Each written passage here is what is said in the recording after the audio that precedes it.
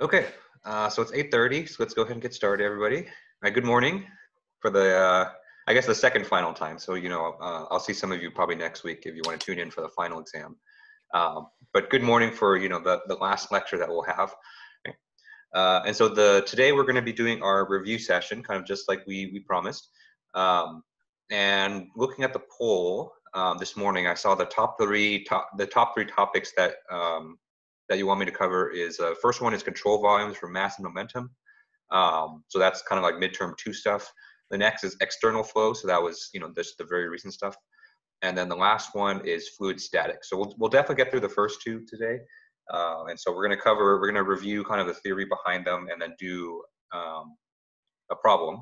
And so for control volumes, I thought we kind of revisit the second midterm and kind of go over some of the problems for that. For external flow, we can cover, external flows are interesting just because a lot of it is theory based, but we'll review 3A on the last homework just because that's kind of what I mostly expect you guys to do for the exam. And then fluid statics probably we'll just talk about some of the theory and the equations. Okay, and so just as a reminder before we begin, our final exam is going to be next Wednesday, December 16th, so actually 1 week from today. And it's going to start at 9 a.m. So it's going to be a 24-hour exam. So you're going to have 24 hours to do it. So it's going to be due 9 a.m. on Thursday, December 17th. Okay. And then just like I've done for the midterms, I'll open up our Zoom call for our lectures at 9 a.m. on Wednesday, the 16th.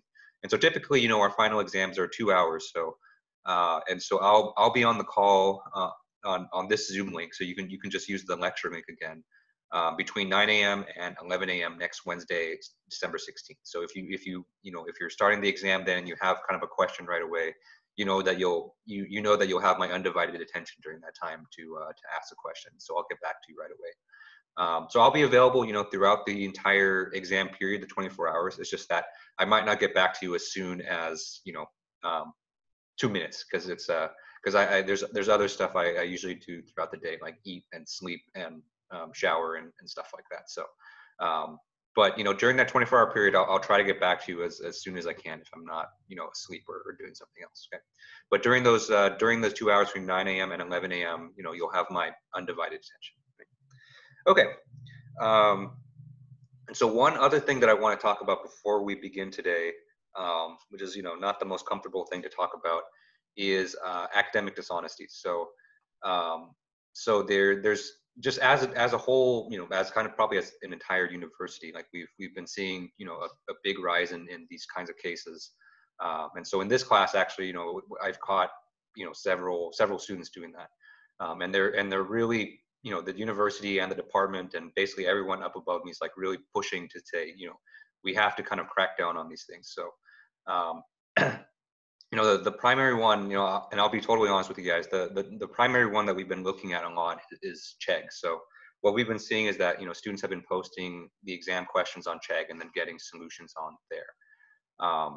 And so, especially with the format for the exam that we have in this class, the 24-hour exam, it kind of leaves a big window for those things to happen. So, so I'm just, just letting you guys know now that, if you do that, and if we do catch it, it's the punishments are going to be really severe just because it's, just because it's an exam and it's a really big thing. So, I've basically had to fail students that we've caught, from using Chegg during the exam. So, and so because of that, this will probably be the last time that I do 24-hour exams. And so this issue was kind of brought up earlier in the semester, but I didn't want to kind of change the format on you guys kind of midway through the semester. So that's why I've kind of chosen to keep the 24-hour exams all throughout. But probably starting next semester, you'll probably see a lot less of these formats just because of the potential that it has. So so I'm just letting you guys know, just to be totally open with you guys, and just please don't do it. I always try my best. If you're confused on an exam question, if you ask me, I try to give you as many hints as I can. So so please use me as a resource, and please don't use outside help, because for me, I can help you as much, and that's not, there's never going to be anything bad about that. But if you use something outside, then you kind of open yourself up to the possibility of you know, of doing stuff like that. Yeah. Yeah, I know. Yeah. So there's a comment in the chat. The 24 hours are helpful. Yeah, because I know you guys have a lot of going on, and you know it's tough too, because you know there's the added technical element of scanning and uploading your answers too. So I know. So that's another reason why I kept the 24-hour exam, because it is really helpful. But you know, that's just kind of the reality of the situation. But at least for this exam, you know, I didn't want to change anything, just because you know I pretty much promised you from the beginning of the class that we'd always have 24-hour exams, and so you know I'm going to keep that up. I'm going to keep that until the very end. But you know, just kind of you know letting you guys know what's kind of happening behind the curtain. Okay. So are there any questions on that, or anything about the exam format that I can answer before we begin? Today I won't have office hours, but if you do want to speak with me, you can send me an email and we can set up a session on Zoom. Yeah. So my normal office hours are going to be tomorrow at 4 o'clock. Yeah. Oh, next week office hours. So next week I don't plan to have regular office hours, but you know if you do want to meet and you want to talk and go over some stuff, just shoot me an email or shoot me a message on Discord, and you know I'd be happy to meet, because next week I am pretty free. Although next week I'll be taking care of a lot of like research stuff. So that's why I'm not having normal office hours. But if you do want to meet and talk about something before the exam, just shoot me an email, and you know I'd be happy to set something up.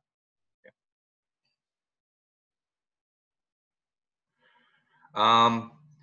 I would prefer probably if you want to set up an office hours, you can just send me a direct message on Discord. That's probably the easiest thing. Yeah. Okay. All right. So there's no more questions. Let's go ahead and get started. All right, so the first topic we're going to go over in the review today is control volume problems, specifically mass and momentum. Okay.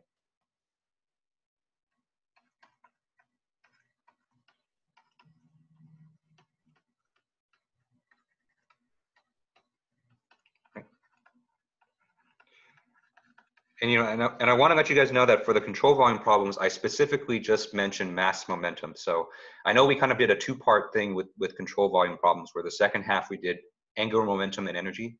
I feel like we did enough of that, you know, for the second midterm. So for the final exam, you don't have to worry about angular momentum and energy. You just have to worry about just mass and momentum. So that's kind of the reason why I had it like that. Okay. Okay. And so let's start with a review of just Reynolds transport theorem. So for all of our control volume problems, our kind of our driving force or our driving equation was Reynolds transport theorem, or RTT. Okay.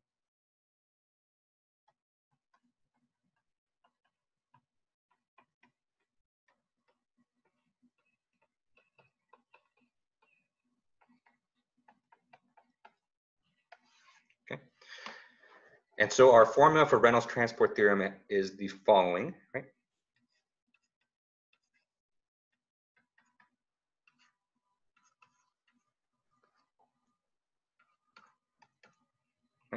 And so on the left-hand side of the equation, we had this big derivative right here. So d cis dt, right? Next, we have this term right here.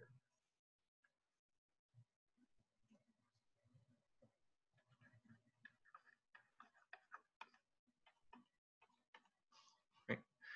And then we had the inflow-outflow term, which is this guy right here. Okay.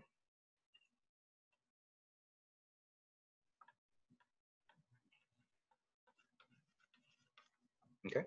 So let's define a lot of these variables here. All right. So first of all, let's define what each of these terms represent.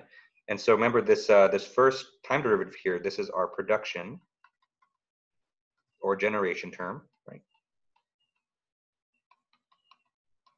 And so what that term describes is how our quantity of interest, you know, is either produced or consumed, okay, or generated. Okay.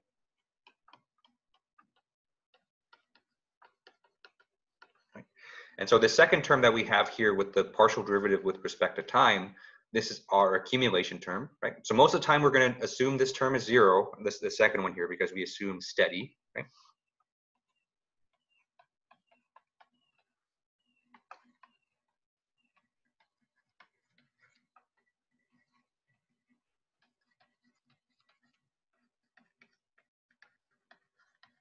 Okay.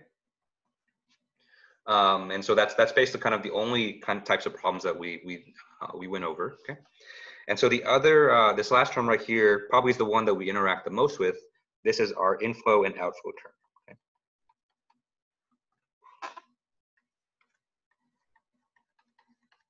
Right. And so what that last term represents is, you know, how our quantity B of either flows into and out of our control volume. Okay. Right. So remember, you know, when we were talking about Reynolds transport theorem, I think we had a really good analogy between our bank balance, right? And so the analogy for that was for this last term right here, this represents deposits and withdrawals. Okay. Okay. The second term right here, this is our balance. Okay. Because accumulation is kind of like the same thing as your accumulation of wealth. Okay. And then on the left-hand side, you can kind of think of it as almost like the spontaneous generation or production of money. And so kind of the analogy that we drew for that is this is kind of like the interest that you gain on your account.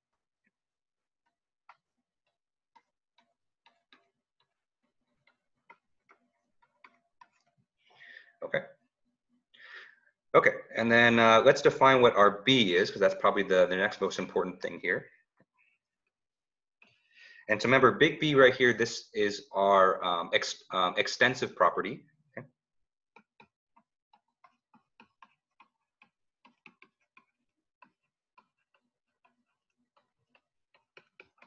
Okay. And then little b right here, this is our intensive property.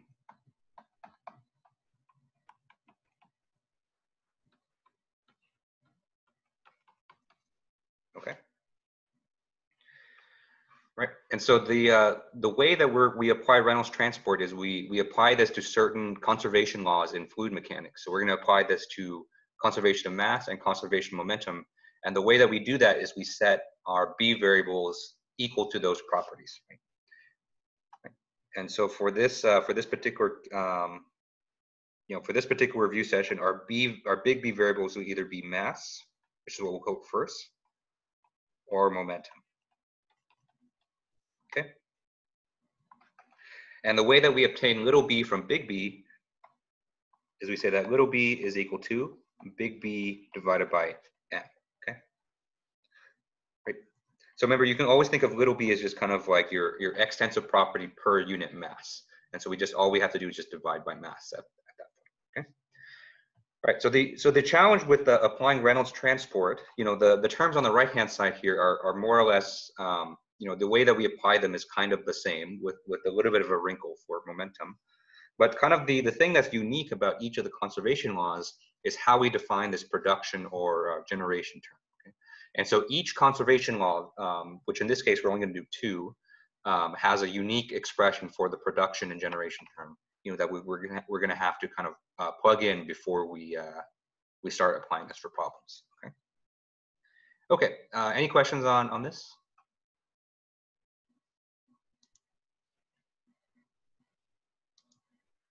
Okay. Okay, so the first thing we're going to do, let's go over conservation of mass.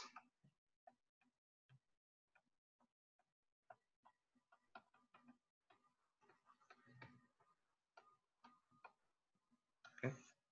And so in conservation of mass, our big B here will just be mass. Okay. And so our little b, which is just our big B over m, right? Since our big B here is mass, we have mass over mass, which is just 1, okay? Right.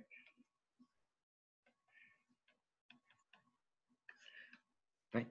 And so the other thing that we have to determine is our production term, right?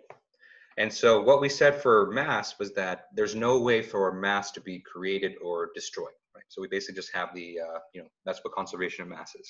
And so for our production term, we're just going to set that equal to 0, okay? Okay, and so when we apply these into our Reynolds transport theorem, we get the following.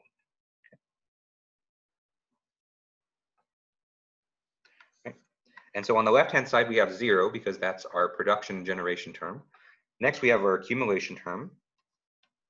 Okay, so that's partial t integral of rho dv, okay? Right. So I just plugged in little b is equal to 1, okay? And then we have our inflow outflow term, which is rho u dot n dA. Okay. Right. And so this is our RTT conservation of mass.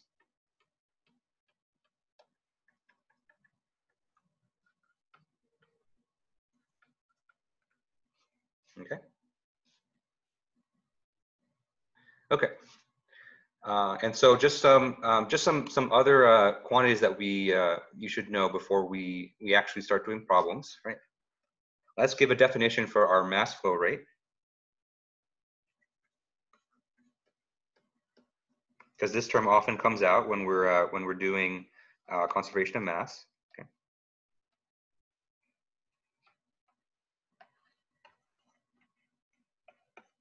Okay. And so a mass flow rate is given the symbol m dot, and the way that we compute that is rho times A times U. Okay. So it's the product of density times the cross-sectional area times the velocity. Okay. And then as we know probably from the pipe flow problems that we've done, this product of the area times the velocity, this is often given the symbol Q, which is our volumetric flow rate. Okay. And so the two flow rates are different. So make sure when you're doing these kinds of problems, you read it carefully, and you need to and to see if you're dealing with a mass flow rate or a volumetric flow rate. Okay. So oftentimes Q is just given the name flow rate. So if it just says flow rate, oftentimes it means Q, which has the units of volume over time. But if it's mass flow rate, the problem will say mass flow rate. So make sure you're kind of reading those parts of the problems carefully. Okay. Right. And so the other thing I want to go over is this guy that I've circled in orange right here. So remember this guy in orange right here, this is our carrying velocity. Okay. So remember this quantity right here represents the speed at which our quantity is being carried into our domain or out. Okay. And what's special about this is that we had a sign convention. Okay.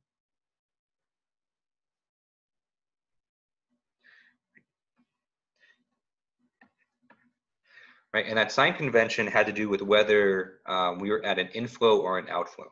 Okay.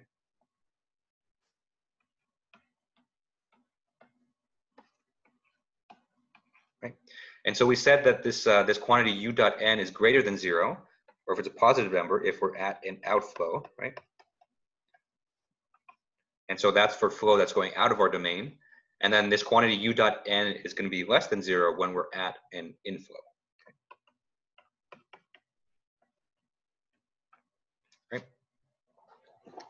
Remember, this sign convention has to do with the fact of, the fact that this n vector right here represents the outward unit normal. So let's say that we have a control volume like this. Right? Our normal vector always points outward, so that's n right here. Okay. And then when the velocity vector is aligned with n, okay, it's going this way. Right? That means fluid is leaving the domain, so that's an outflow. So that's why we end up with the positive number for u dot n. But if the n is going, or the velocity is going into the domain, it's going this way, right? Then u and n are facing opposite directions, which is why you get a negative quantity for u dot n. Okay. Right. Any questions on this? Yeah, can you repeat that one more time? Yeah. Yeah. So the sign convention that we choose for this carrying velocity has to do with the directions for the vector. So, I mean, for your problem solving, you only have to kind of remember what's in this box right here, which is if you have an outflow, then you make this u dot n positive, and if you have an inflow, then you make the u dot n negative. And the reason for that is just kind of the relative directions of the vectors. So, what I've drawn here on the right here is just a typical side of a control volume where you have n, which always points outward from the domain. And then when u is in the same direction of n, so basically the fluid velocity is leaving, right? Then those two vectors are in the same direction, so then that quantity is positive. But then if they're, in opposite directions, so the fluid is going into the domain, then that's why U dot N is negative. Thanks. Yeah, so there's a question in the chat is, can I repeat again what the carrying velocity again versus the other velocity? So we're going to get to that when we do conservation momentum. And so that's the difference between carrying velocity and momentum velocity. But so we'll get to that basically right after this. Yep. Okay. Any other questions on conservation of mass here? Okay, so let's jump to that point right there. So about different velocities, because so conservation of mass is nice because there's only kind of one velocity in the problem to worry about, which is the carrying velocity. Okay? But later, once we get to conservation of momentum, then we have multiple velocities that we need to take into account. Okay, so let's go ahead and talk about that.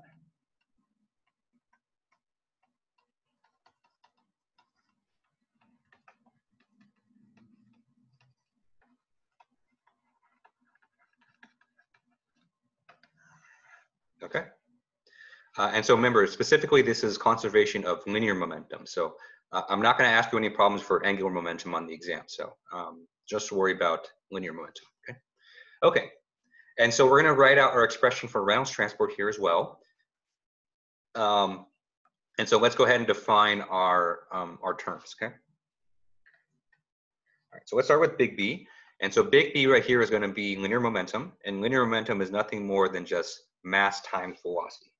So this can be mass times velocity. Okay.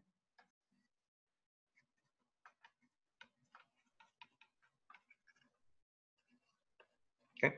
And then our little b, which is just going to be big B divided by m, this is just going to be velocity. Okay.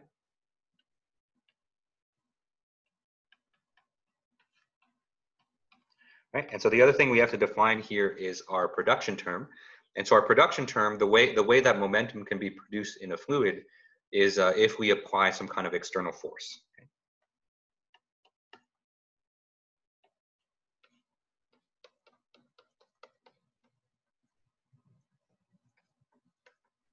Right.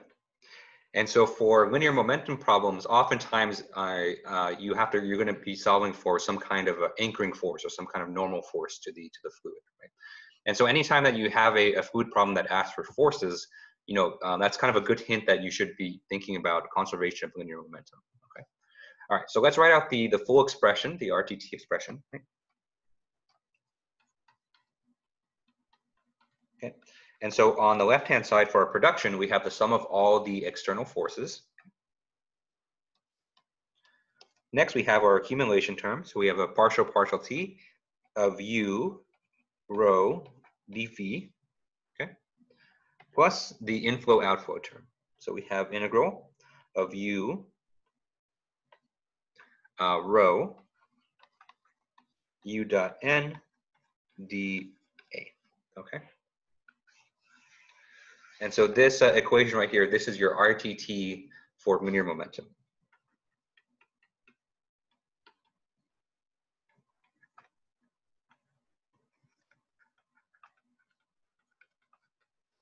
Okay. Okay. And so let's bring it back to the question that I received a little bit earlier, which is the difference in these two velocities. Okay. Right, so let's talk about, so most time we assume this is 0, so I'm just going to cross that out now. Okay. And the reason we do this is we assume that the flow is steady. Okay. And so let's talk about this this first circled velocity on the right, which is the u with a vector over it. Okay. Right. And so the name that we give this velocity often is the momentum velocity.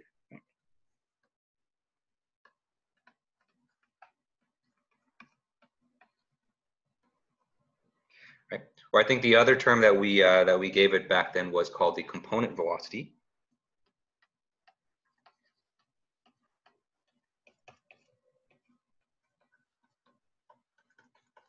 Okay. And it's important at this point to kind of let's remember kind of the properties for this momentum velocity or component. Okay. And so first of all, the important thing to know is that this is a vector, right? And so when we're applying the conservation momentum, you know, we always do that in either the X and Y directions. Okay?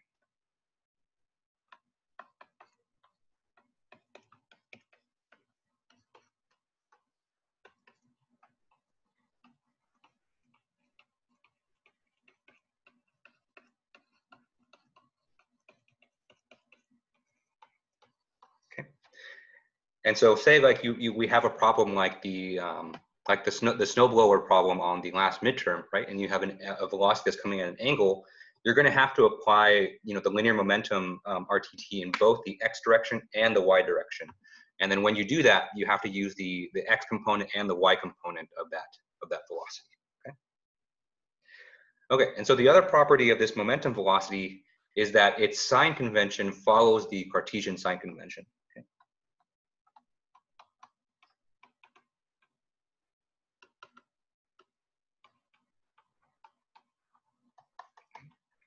And so that means, you know, if positive values of this component velocity are going to be either to the right for X or up for Y, okay?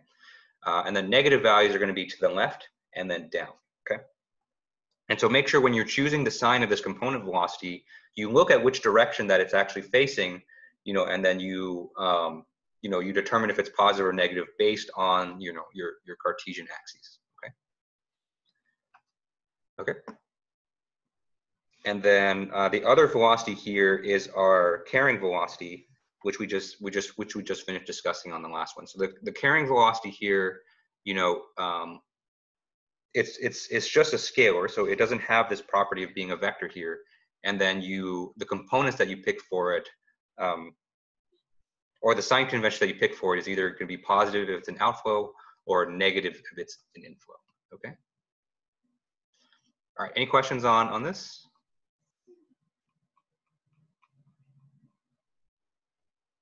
Okay. Okay. Oh, question? Oh, yeah. Go ahead.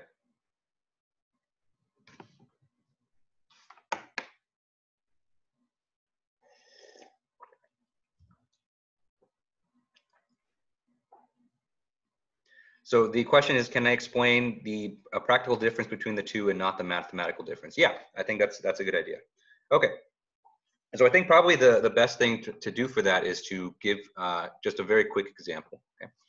And so let's do this problem from the notes right here. That looks like this. Okay. Right. All right. So let's say that we have a fluid jet that's going to come in horizontally from the left and then leave on the right. Okay.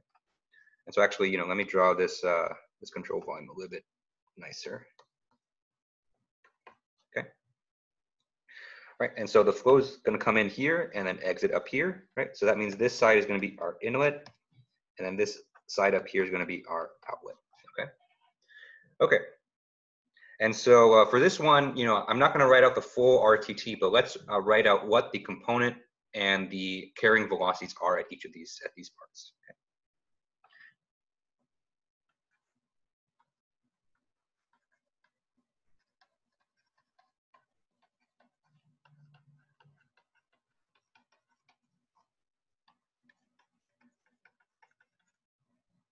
Okay. All right. So first, let's do the inlet. Okay. And so if we kind of draw a diagram for the inlet right here, it looks something like this, right? Right. And so we have fluid coming in. So let's say it has a magnitude of U, okay? And it's coming into the control volume and it's crossing it on this plane right here, okay? Okay. And so let's write out what the component and the carrying velocities are.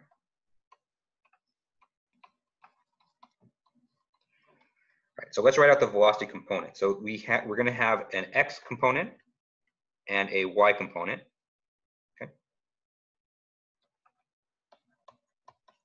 And then we're also going to have a carrying velocity. Okay. Okay, so let's do the X component of the velocity here at the inlet. And so we see that our arrow right here is just pointing horizontally to the right. Okay. And so that means we have a positive X component. And so the positive X component is just going to be simply U, right? Because that's the magnitude of the velocity here. And then since the velocity is just going perfectly horizontally, then there's going to be no y component because there's no verticality. So then y is just going to be 0. Okay. Right. And so that's the components. And then now let's compute the carrying velocity here at the inlet. So and so remember the carrying velocity, we're just going to take the magnitude of the velocity and then we just assign it either a positive or a negative value depending on if it's an inlet or an outlet. Okay. And so the magnitude of the velocity here is going to be u. And then since it's an inlet, we're going to throw a negative sign on there. Okay. And so that's the x and y components of the velocity at the inlet, and also the carrying velocity that you would plug into RTT. Okay.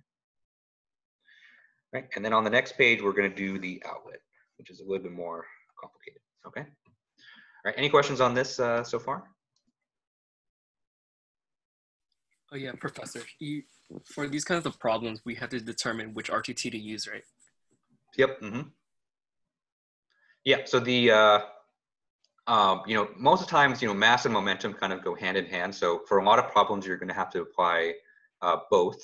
A lot of times, applying conservation of mass is usually a really good place to start for these kinds of problems. So if you ever find yourself stuck, but it's kind of it's a control volume problem, start with conservation of mass and see if you can solve for anything from that, and then you can apply some of the later ones from there. Mm-hmm. Okay, so that's the inlet. So now let's go over the outlet.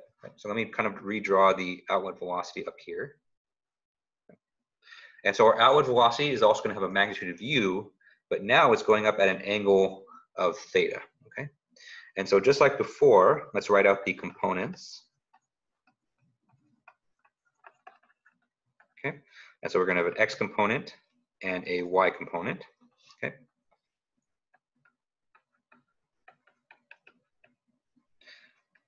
And then we're going to write out the carrying velocity from there. Okay. Okay. So let's do the components first, right? And so let's find the x component of velocity here. Right? So we know that this angle is going, or this fluid is going up at an angle of theta, right? And so if we split this up into its components, it would look something like this, right? Okay. And so we have one component that goes basically horizontally to the right, and that's our ux. And then our vertical component is going to be uy. And so we can just use trigonometry here to determine the magnitudes of these velocities. Okay? And so the x component here, ux, is simply just going to be our velocity u multiplied by cosine theta. Okay. And then our y component is just going to be u sine theta. Okay. Right. Right. So notice that I picked positive signs for both u cosine theta and u sine theta, and that's because of the Cartesian sign convention. Right? And so because ux here goes from left to right, that's the positive x direction, and so that's why we choose a positive cosine theta for that. And for the y component, that goes from bottom to top, and so since that goes vertically upwards, we're going to choose a positive sign convention for that as well. Okay. Okay. And so the carrying velocity here, we're just going to take the magnitude of the velocity, which is u, and then we're going to put a sign in front of it based on whether it's an inlet or an outlet.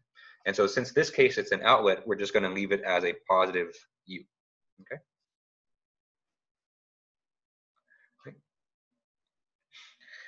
And so, I think both of the examples that we just did had the components going positive. So, I think, let's quickly just see a case where one of the components is negative, right? And so let's say that our outlet velocity instead looks like this. Okay? Right. And so it's pointing downwards with an angle of theta, right?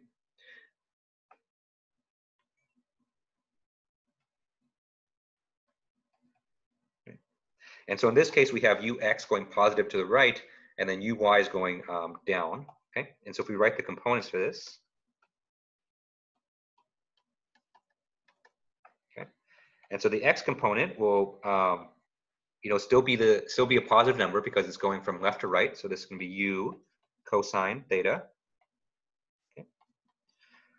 And then our y component, since uy is going down now, is going to be a minus u sine theta. Okay. Right. And then our carrying velocity here, since we're still at an outlet, you know, even though it's pointing down now, it's still going to be a positive u. Okay. Right. And so when you're doing these momentum problems, it really helps to kind of take the velocity vector from your figure, kind of draw it just as a vector by itself, break it up into components, and then that will help you determine, you know, what to put for the component and the carrying velocities. Right? Does that make a bit more sense?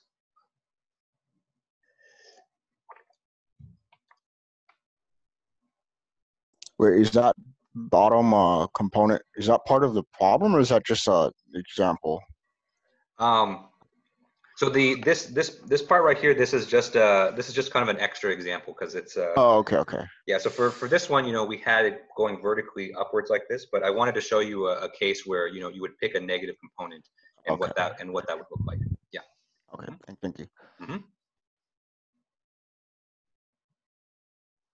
Yeah, so the question in the chat is, should we know how to do moving control volumes for the final? That's a great question.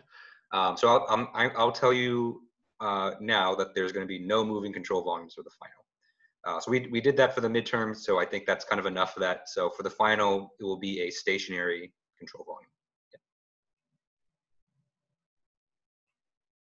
Yep. Mm-hmm. Okay, any final questions on this? So that did take up a little bit more time than I thought. So I think I want to move on to external flow because that one was almost tied with control volume. So I want to make sure we get to that. We spend a good amount of time on that today. So before we move on from control volumes, are there any more questions?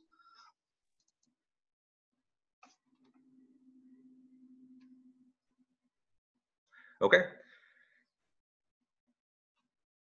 So that's control volumes for you. So then now let's go over external flows. Okay. So this is just the most recent thing that we did last week.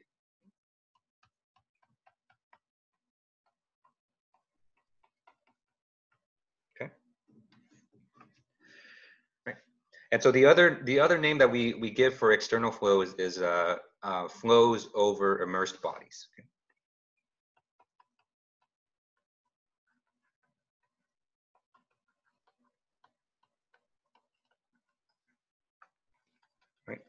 And so the general geometry that we're going to be dealing with for external flows looks something like this. So we have some kind of, arbitrary object. So, we have just kind of this lumpy potato, right? And then it's sitting in this kind of broad flow field, right? So it's going to be looking like this, right? And so the fluid velocity is going to be hitting our object like this, right? And so oftentimes we characterize the upstream velocity with a symbol u infinity. Okay.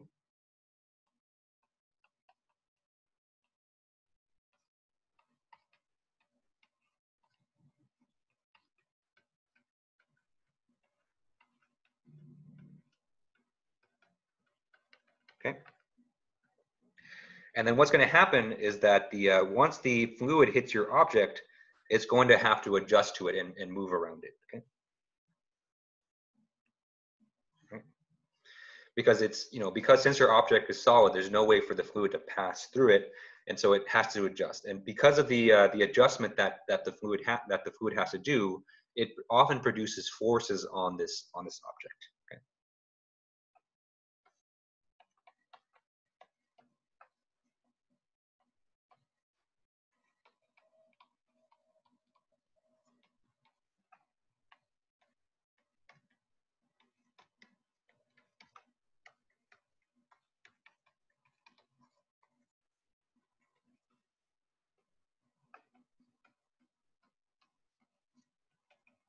Okay. And so we had two kind of broad categories of forces that we looked at. So the first force was the drag force. Okay. And so the drag force here is a force that's in the same direction as the flow. Okay.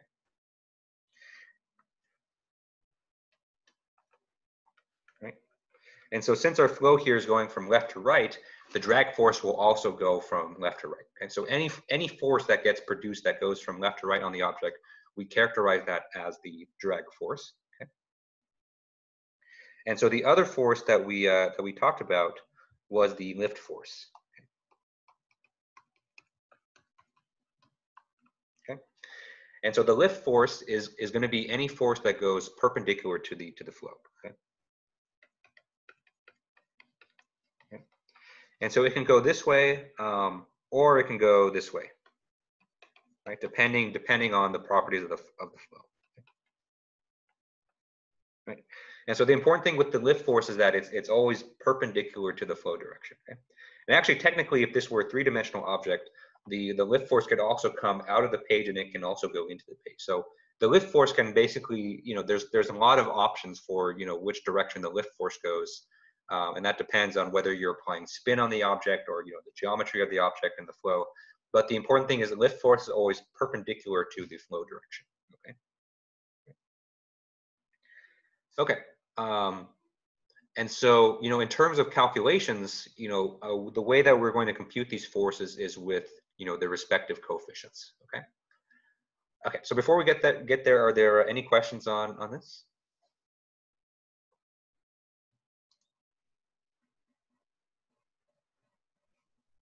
Okay. All right. So let's go over how we actually compute these lift and drag forces. Okay.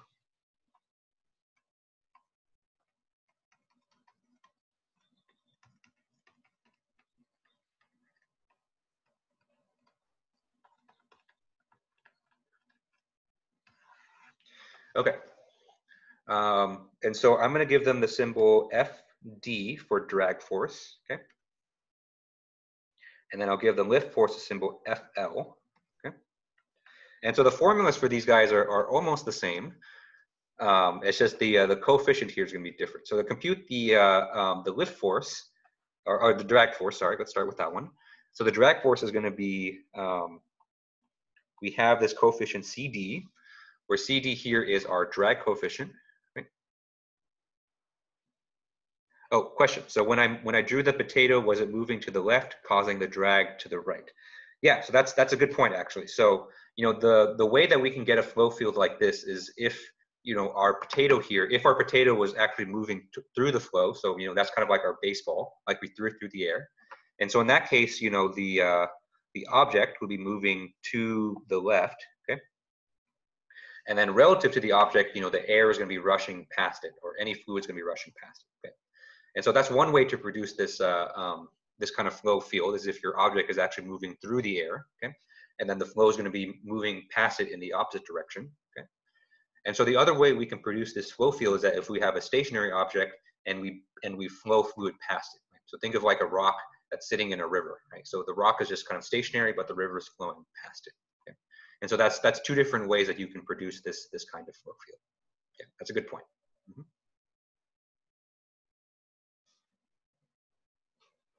Okay, and so the drag force is going to be the product of CD, where the CD right here is our drag coefficient.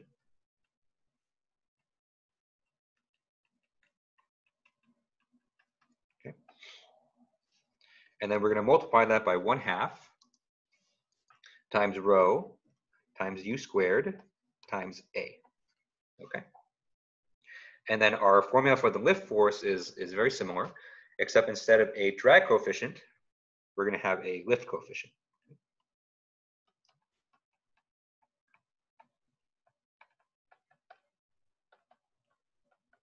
Okay, and same thing, we're just going to multiply this by 1/2 rho u squared times a. Okay, right. And so the important thing to note for these formulas is, the most important thing is our lift and drag coefficients. Okay?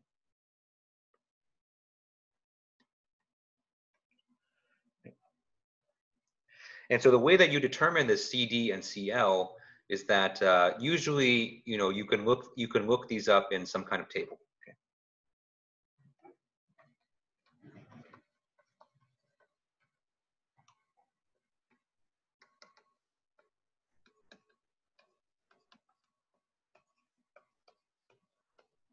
Okay. Because remember, the thing with external flows is that the flow field going around an object is actually, really, really complicated. And it's hard, with even with computer software to really characterize that flow field. And so in order to do practical calculations, the way that we do this is we sum up kind of the effects of geometry into these coefficients.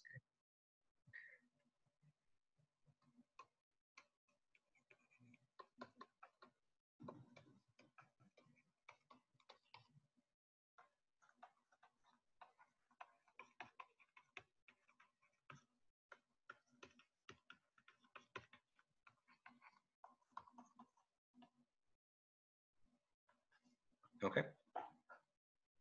And so since every geometry is going to be different to some degree, it's hard to really do this. It's hard to really do practical calculations on that. So oftentimes what's done is that experiments are done on these kinds of objects, and they sum up the effects into these lift coefficients and their drag coefficients.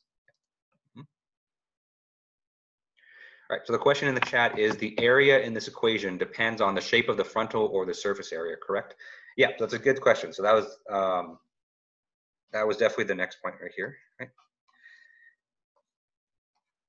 So these A's right here, what you pick for that and how you compute that, it really depends on the type of object that you're doing, whether it's blunt or it's streamlined, and what kind of, whether you're doing lift or drag, okay? And so for this area right here, for now, I'll say that, this is really a case-by-case basis, and I'll kind of go over some rules on how you choose that area on the next page, okay?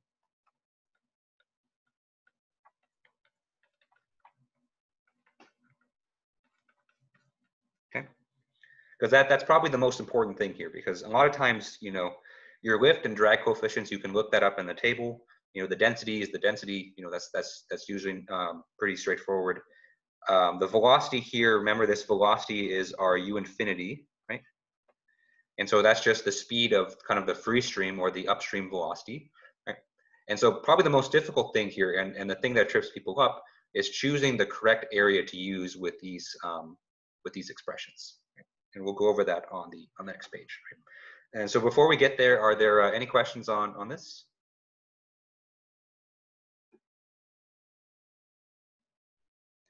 Yep. So the question in the chat is, will I tell you guys which table or reference or figure to reference for these coefficients? So it'll go even beyond that. So just to make sure that there's uniformity in the exam answers, I will either give you the lift coefficients and the drag coefficients that I want you to use, or you might have to solve for it. So there might be cases where I give you a problem and I give you basically everything else.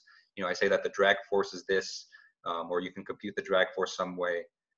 And then I want you to solve for the lift and drag coefficient. So there's going to be no the only outside reference that I need you guys to do for the exam is going to be the Moody chart for the friction factors.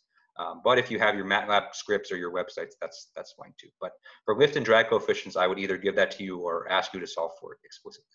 Yeah. Okay. Okay. So let's talk about the areas here.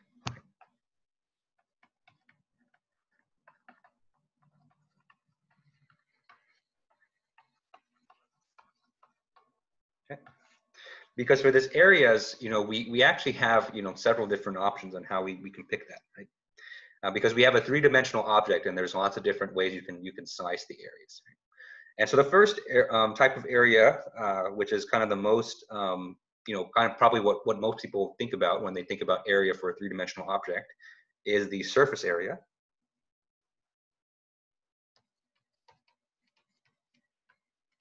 Okay. And so that's literally just, the amount of area that covers the outside of an object. And so the situations where you would choose the surface area would be for the drag on a streamlined object.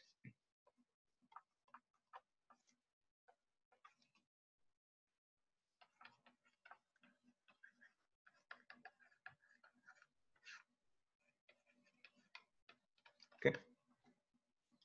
And so remember, when we were going over this, we talked about the differences between a streamlined and a blunt object. Okay. And so a streamlined object, those are objects that are kind of designed kind of to fit the flow really well. Okay.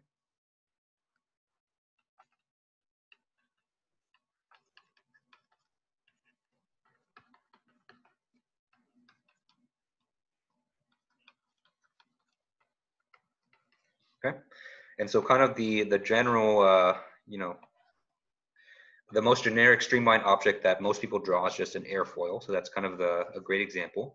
But other examples that that you might be familiar with are like sports cars, right? So so if you look like a Lamborghini or a Ferrari, you know, they have this kind of very nice, you know, very slender kind of, you know, smooth curves kind of design. Okay.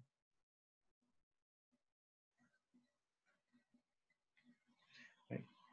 And so if you actually look at the velocity streamlines going over a streamlined object, you know, then you can see that they hug the object really, really well, right? Okay. And remember, what's significant about the streamlined object is that once the flow kind of goes over the tail end, we have a very small wake.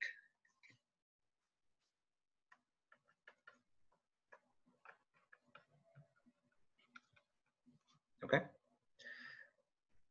And so because the wake is really small, you know, we're not going to have that much pressure drag, right? And so most of the drag on a streamlined object is actually going to come from viscous friction. Okay?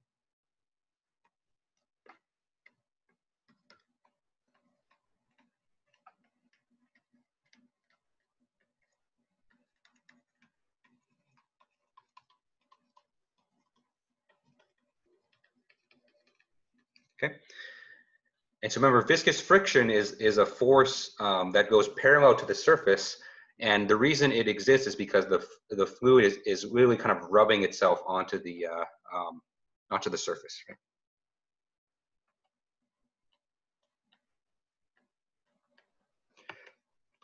And so visually, it looks something like this. Right?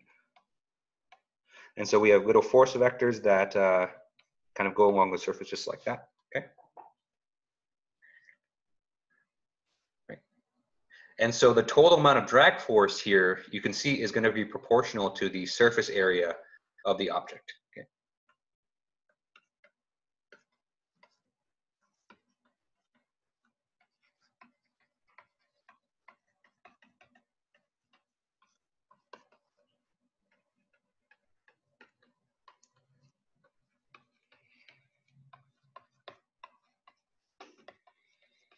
Right.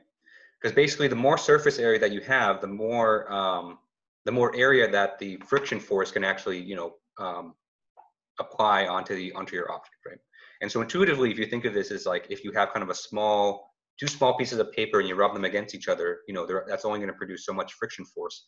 But if you have two really big pieces of paper and you rub them together, that's going to produce more overall force just because there's more surface area for the two to be contacting.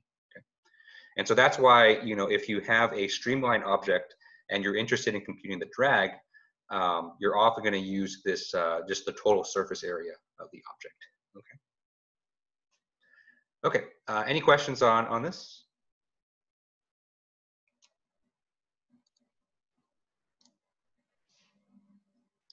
Okay. Okay. So that's the first type of area that you can use. And so the next type of area, which is kind of the opposite situation that we went over, is the frontal area.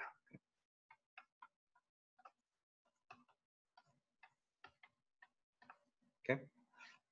And so the frontal area, you can define this as basically like the projected 2D area that the flow would see.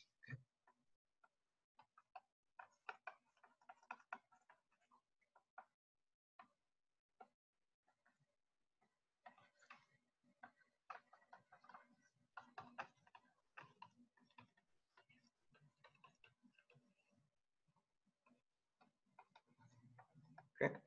And so what I mean by that is, you know, if we kind of, you know, say that you're kind of riding along with the flow, and then you have the object that's kind of in front of you like this. Basically, that 2D image that you see of the object is what you're going to see. Okay. So I don't know if this is an old meme or not, but I think it's kind of relevant here. But for those of you who watch, you know, old school Pokemon, there was one episode where they kind of did like a "Who's that Pokemon?" And they did kind of a black circle like this, right? And they asked, you know, or they asked, you know, what is this thing? So I think most people said it was a Pokeball because it's an object, right? And so that's kind of what I mean by, you know, that's the projected area. So even though you have a spherical object, if you project it onto onto a 2D plane, it looks like a circle, right? Yeah, so you know, in the chat, someone already completed the meme. So actually what this object was a Jigglypuff viewed from above. So, you know, that's, so that kind of illustrates this kind of thing where, like, even though you have a three-dimensional object, you can project, it has a projected shape in the 2D, in the 2D plane, right? Okay. And so when do we want to use frontal areas in terms of drag? And so in terms of drag, you know, we want to use this for blunt objects.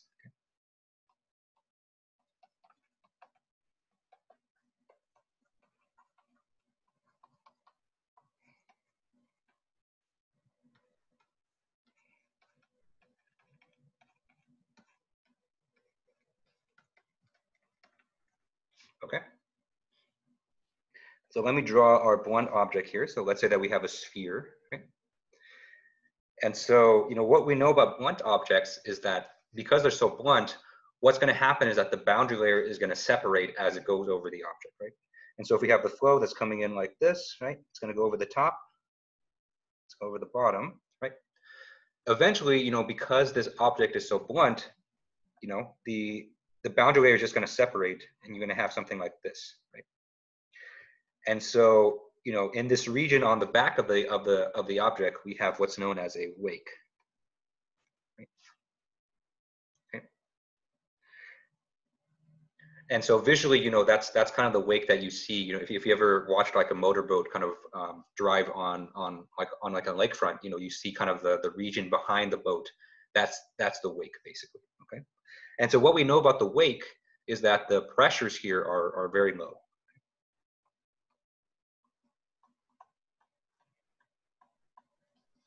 Okay. If we contrast that to the conditions on the other side of the object, where right here we basically have a stagnation point.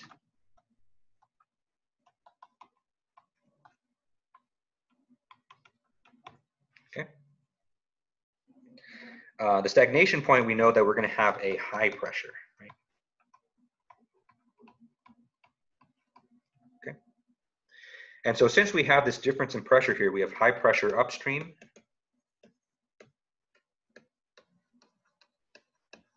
and then low pressure downstream. Okay. And so since we have this difference in pressure, you know, we're going to have a net force that goes this way. Okay. And if you remember the name that we gave for this, you know, a force, you know, due to the pressure differences upstream and downstream, we called this form drag.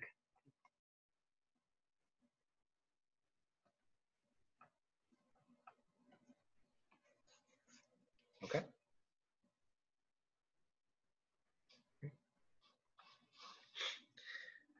And so since the source of the force, since the source of form drag here is just going to be a you know, a difference in pressure, you know, remember the way that we obtain a force from pressure is that we have to multiply by an area, right? And so since, you know, we have a pressure force like this basically, then the way that we obtain the force from this pressure difference is going to be that frontal area.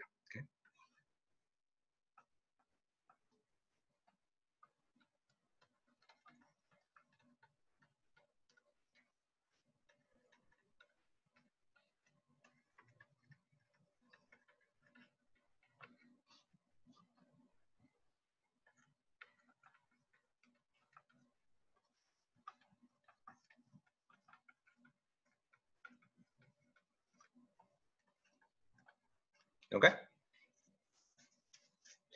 And so the form drag there is produced, you know, just because we have an upstream pressure and a downstream pressure, and that acts on kind of a projected frontal area. So, you know, when you're dealing with blunt objects, you know, the area that you plug into your you know, drag force equation is going to be your frontal area. Okay. Okay. Any questions on this?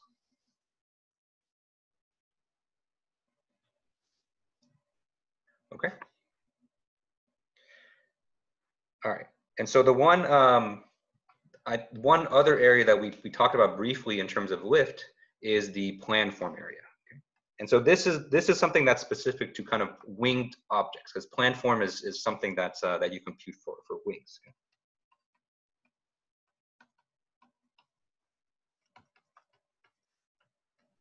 Okay. And so if you don't have a winged object, another probably the most common area that you use for lift is going to be the surface area. Okay. But if you have a situation where you actually have a wing, then you can compute the planform area.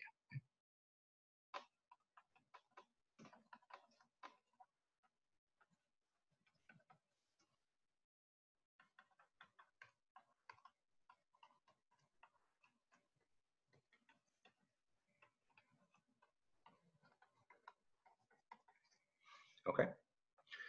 And so the planform area specifically here is going to be the product of two quantities. So the first quantity here is going to be the chord length. Okay.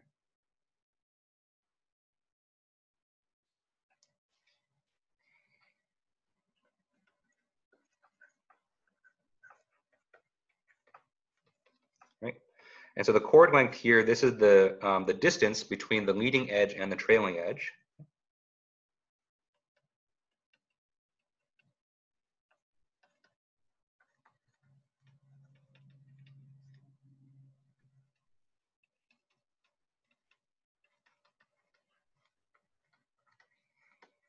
Okay.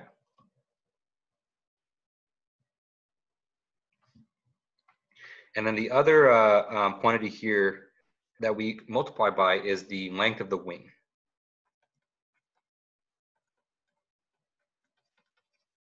Okay. And the wing length is simply just, how long do you extend your wing out? Okay.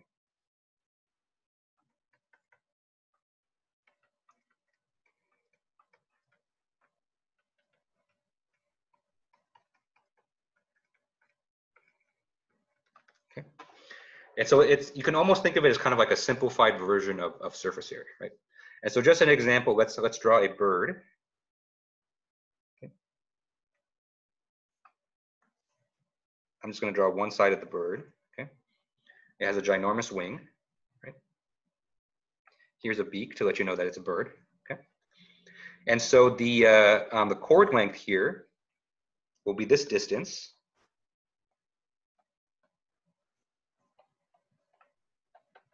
Right. And so you can see that's the distance from the leading edge. So the leading edge is this top edge right here, and the trailing edge is the bottom one, right? And then the wing length is going to be this distance right here.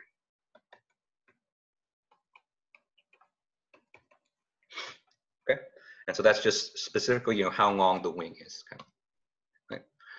And so this is specifically for winged objects that are in lift, right? But if you have kind of a more general situation for lift, most of the time you're going to use just the surface area for it. Okay.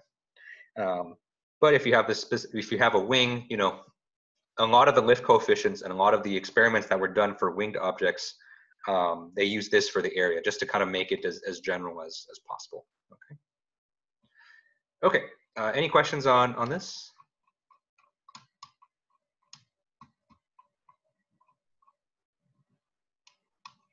Okay.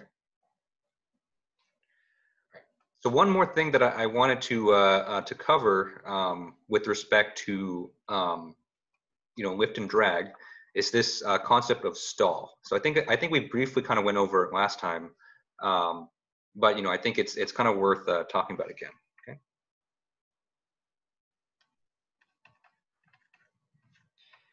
Okay. And so stall, this is something that happens when you have kind of a catastrophic drop in lift for a winged flying object.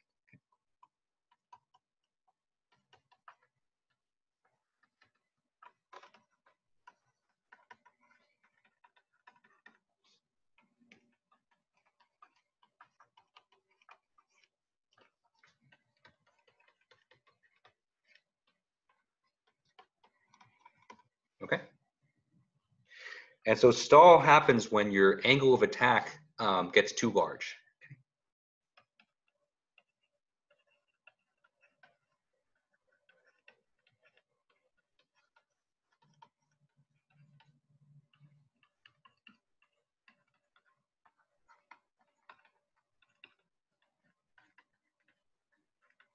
Okay. Right. Because when you have a winged flying object, you know, a lot of times we have something that looks like this. Right? Right? So there's kind of the cross section of your wing right here. Right?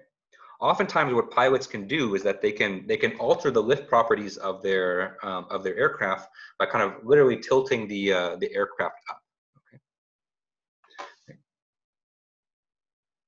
Yeah. So their comment in the chat it reminds me of Spider-Man when the Vulture extends his angles to slow him down. Yeah, that's exactly you know, that's a great example of that. And so what the comment was referring to was that, you know, in Spider-Man, you know, the Vulture kind of comes in, you know, and he's winged, you know, and he basically can tilt himself up and down, and then from there he can alter the amount of lift that he generates and the amount of drag that's generated as well. So he can do that to basically control whether he slows down or not. Yep.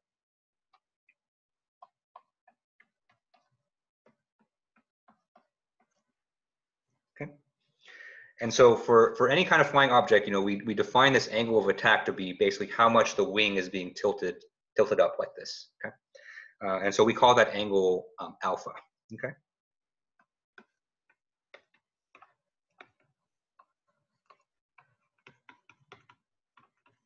Okay.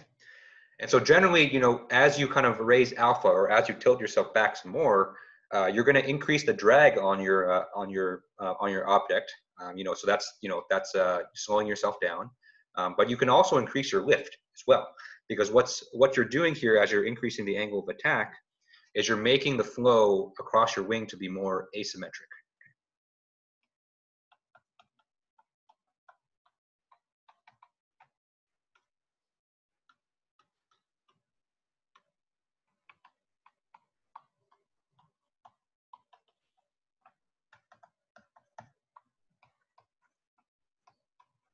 Okay. Because remember, in order to successfully generate lift, you need to have kind of an asymmetric flow field. So you need to have the flow over the top of your object needs to look different than the flow on the bottom, and that asymmetry is what generates your lift. Okay. And so with stall, what happens is that if you increase your angle of attack too much, then your boundary layer is going to separate from your wing. And so if you kind of make your wing, you know, angled a little bit too high, then you effectively turn your wing into a blunt object.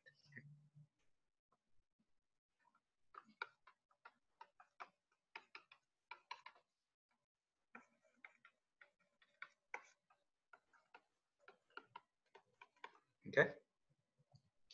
And we know that for blunt objects, you know, we generate this this very big wake region behind.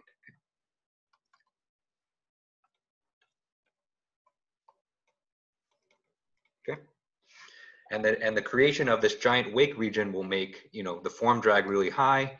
And once the form drag gets really high, then you slow down, then that, you know, that destroys your lift, and then you just kind of fall out of the air. Right? Okay. Any questions on any of this?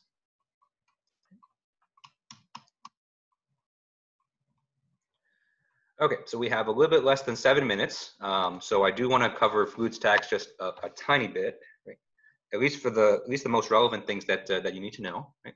And so if you notice from the study guide, you know, when I list fluid statics, I didn't mention buoyancy on there, right? So you won't have to worry about buoyancy for the final exam, right?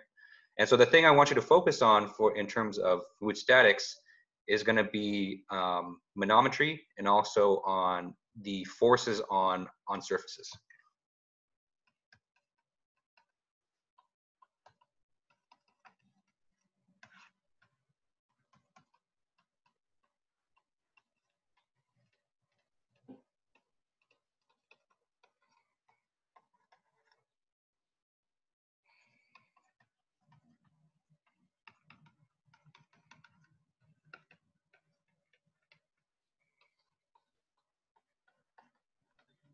Okay. Because buoyancy is kind of something that you can do in a class kind of just once, and so we did it on the first midterm. So you know I'm kind of done with buoyancy at this point. Okay. Okay. And so the driving factor in fluid statics is to remember that the pressure increases with depth in a static fluid. Okay.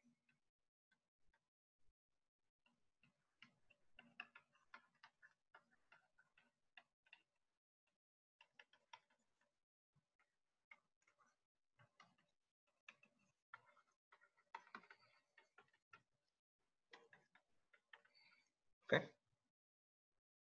And so if we have a tank that looks like this, right?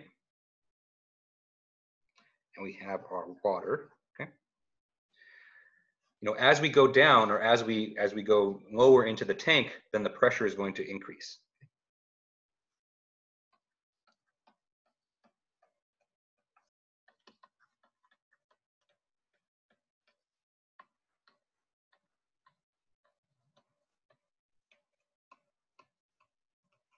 Okay. And remember, the reason we have the pressure increase is that as we get lower and lower in the fluid, you know, we have more fluid above us that we have to support. Okay.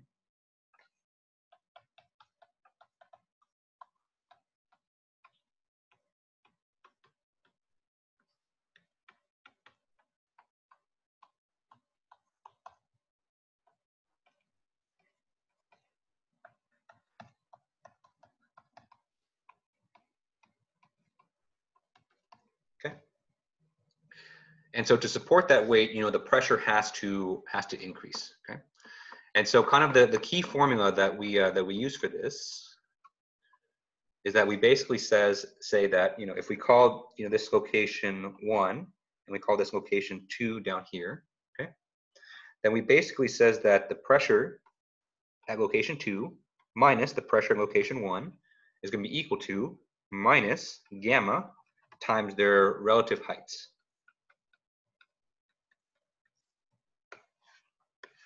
Okay. I'll call this H's. So we'll call this H2 minus H1. Okay. Okay. And so remember, this gamma right here is our specific weight.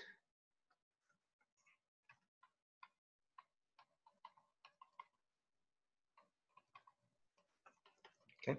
And so specific weight is nothing more than just the product of the fluid density and gravity. Okay.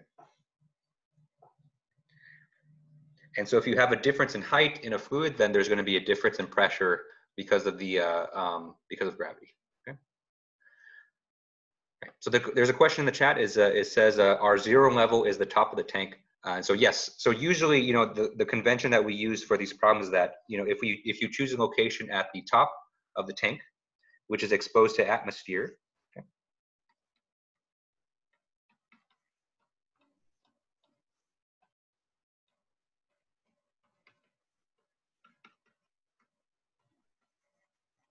Right. Just for convenience, we assume that the pressure is going to be 0 up here.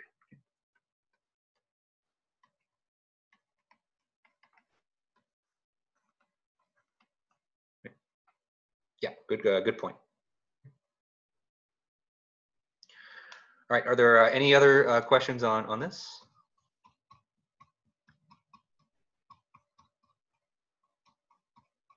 Okay.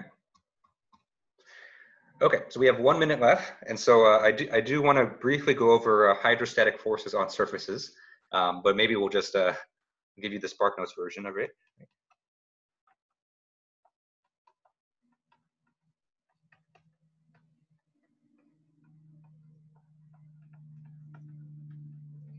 Okay. Okay, and so when we're talking about hydrostatic forces on surfaces, remember we're always mostly concerned with 2 main things. Okay? And so the first thing is the magnitude of the force. Okay, and so that's just basically a statement of how much force is being applied onto your object. Okay? And we also are concerned with the location. Okay. Right. And so the magnitude of the force, remember the way that we compute this is we use the depth of the centroid. Okay.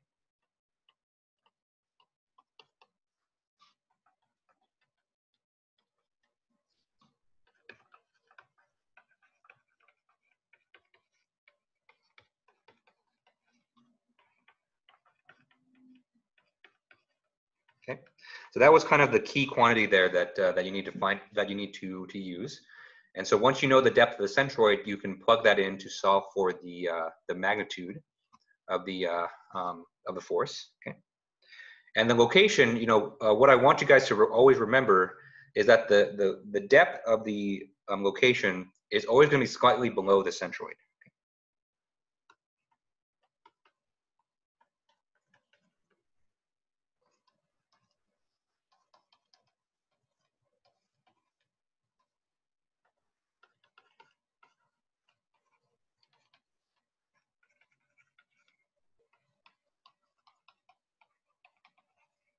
Okay. And the reason for that is because the pressure forces are always going to increase with respect to depth, right? And so since our pressure forces are increasing, right, then the lower parts of your surface are going to experience more pressure force than the higher ones, okay? And so when you're doing these kinds of problems, I want you to kind of use these two principles to kind of check your work. To say like, am I using the centroid for the magnitude? And then when I compute the location, is that actually below the centroid? And those are kind of two things that you can do to kind of check your work. Okay. Okay. Any final questions on this stuff here?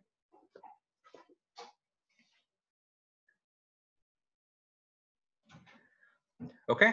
So that's all we got time for today. So thank you everyone for tuning in. And I want to take a moment to say thank you everyone for being a great class. And so I know this was a very strange semester. I think the only two people I know who they look like are Stephen and Chris because they turn on their webcams. And so it's from my perspective, it's a little bit strange just to see you guys as mostly just names on a list. But I really enjoyed teaching this class. I really enjoyed interacting with all of you guys. So thank you for being a great class. And I'll see you guys next week for the final. Thank you, Professor. Thank you, guys. Thanks, Dr. Tran. We'll see you later. Yep, I'll see you guys. See you guys when I see you. Yeah. Sounds good. Take it easy. You too. Thank you, everybody.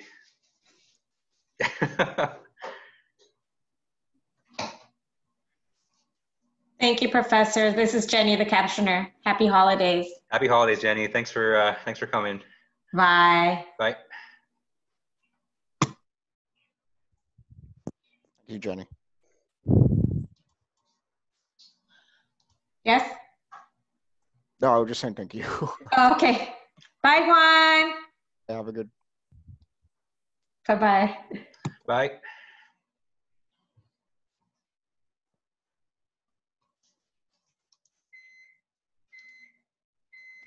Professor? Yep. You said you were when did you say you were free for meeting, or do you have it? I don't know. I'm not sure if you have any. Yeah, so I'm actually free right after this. So I have something at noon, but between 10 and 12 I'm free. And then between 1 p.m. and 4 p.m. I'm free today too. So so if you want to meet anytime during that time, I'm free. Yeah, if after this is. Okay. Yeah. So let me. Fine. I'll send you. I'll send you a separate Zoom link, and then we can chat there. Yeah. I need to go to the bathroom first, so let me do that, and then I'll send you a Zoom. Yeah, no problem. Yeah.